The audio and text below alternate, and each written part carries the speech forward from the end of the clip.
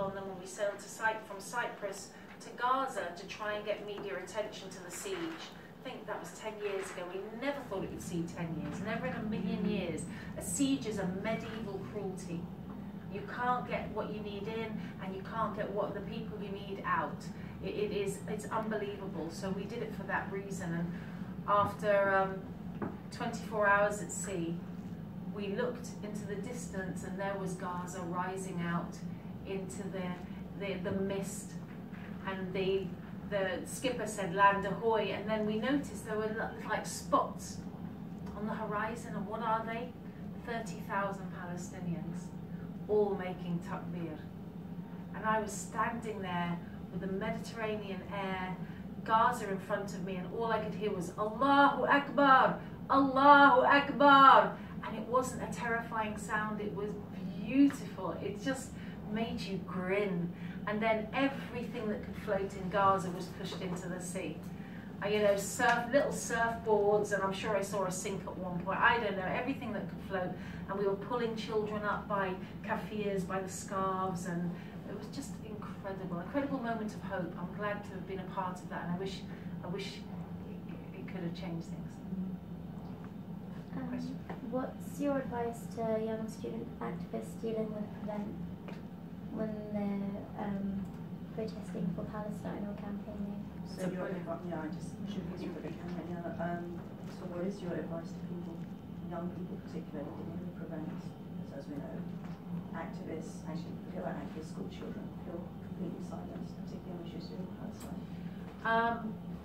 Be strong together, know your rights, know the laws that are changing, so you're aware of the parameters, but don't give in. Don't fold because the parameters are moving. There are great groups out there who specialize in human rights and leftist groups, and we need to have a union of like-minded people who care about humanity. And sometimes if the PALSOCs can be very isolated when they should be working with people who care about the NHS and people who care, like-minded people working together, and just don't give up. What's the best way, do you think, for them to sort of unify together, because it is really difficult nowadays? That's a massive question. You're more equipped to answer that because you've been on the ground in that recently. Getting towards the end of our conversation, I was just reminded while you were talking about some of the work we've been doing actually on Nigeria, and particularly Sheikh Zakzaki, who a lot of people know has been in prison for actually more than 2 years now. And I was recently giving a presentation about him at a symposium in Spain, and talking about the political movement, and sometimes going into all the details to sort of enlighten people about the kind of social justice issues that he was working on. And somebody, a good friend who also knows Sheikh Zakzaki very well, asked the question from the audience, and he said, this is all really very well that you're trying to explain to people to see kind of beyond the veil of stereotyping, demonisation, etc. But can I ask you honestly, if he was not so outspoken about Palestine, do you think anyone would have cared enough to put him in prison? So in a way, it's the kind of question I want to ask you as well, because this is a great book. I think it has a wide audience. They're ready to read it. But do you think, if you didn't speak so much about Palestine, that perhaps it would have a wider audience? And if that's the case, would you ever stop kind of highlighting that? That's a really interesting point. I think there's twin things here, actually. I think the resistance that I've met is actually that there's a hidden resistance to any messaging that's positive about Palestine, don't get me wrong. But that's kind of ongoing. But the resistance as far as, say, BBC interviewers goes is this, and I've had this said to me: you're so positive about where are the bad Muslims in your book?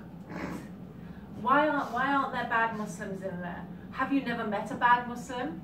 And I'm like, so hang on, your idea of balance is that in my memoir of positivity about my journey to Islam, you want me to pick out some of the worst Muslims that I may or may not have met in your imagination and put them in there so that you can balance this book with your framing of Muslims.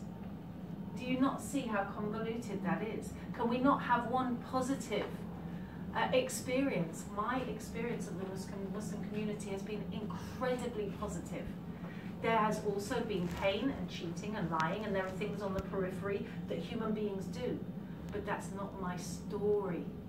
My story of coming to Islam has been about light and about care and about inspiration, and that's what I tell in this book. I'd like to invite you to close this slide, the reading or your own comments. I think I will end with the time when I was shopping in Jerusalem, and it was in around 2007. It was my second trip ever to the West Bank, and I had 40 minutes to get all of my shopping done. It was raining, it was the old city, and I was stressed. And I had a piece of paper with a lot of souvenirs written, and on the bottom, Quran in English ? Now, why was there a question mark? Because I didn't think anybody had bothered to translate the Quran into English. I thought it would be really, really hard to find, because why? It was just some old scripture that a few million Arabs followed. That's how little I knew. Remember, this is 2007. So we must never presume that people know more than they do. And so I'm standing in the rainy streets, and a young man, Palestinian man, comes over and says, "Marhaba!" And I think, oh, not today. I don't want marhaba today.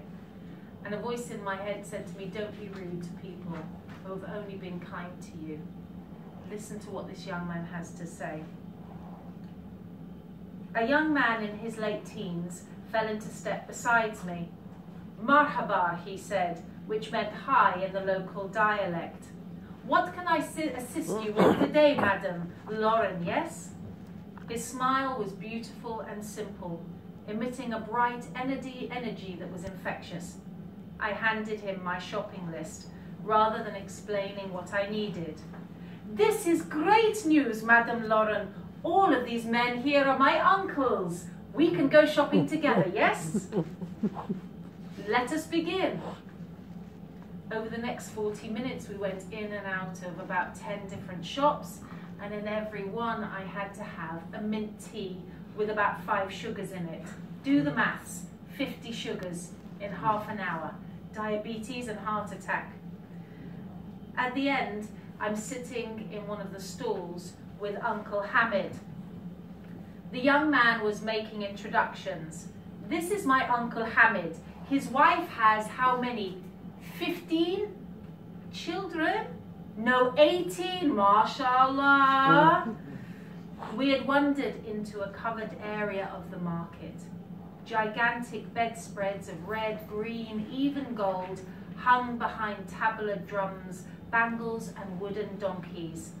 Stubbing his cigarette, Uncle Hamid ushered me onto a plastic chair. Chai, he shouted. He can't figure me out. Neither can I. This was my second visit to Palestine in my capacity as a journalist, but I'd lost my bearings this time around. I'd arrived a year earlier as a curious writer seeking a bit of adventure and a scoop, but I'd never been a war correspondent. I'd begun to feel more inclined towards Archbishop Desmond Tutu's view on the subject of being unbiased. If you are neutral in situations of injustice, you've chosen the side of the oppressor. If an elephant has its foot on the tail of a mouse, and you say you're neutral, the mouse will not appreciate your neutrality. Who could be neutral in Palestine? To be unmoved by the gross injustice was itself an act of barbarity, which made us all a party to the oppression we reported. At the end, I'm crying in the store, and the man is absolutely bereft. Why are you crying? And he mops my tears away. And I go outside with 10 bags of shopping, and I ask the young Palestinian man, how much do I owe you? And I get ready to haggle, and he looks at the bags, and then he says, you don't owe me anything, but there's just one thing. Please don't forget Palestine when you go home. And that's how I got my first ever Quran, as a gift from the people of Al-Quds. Thank you, Lauren, for sharing.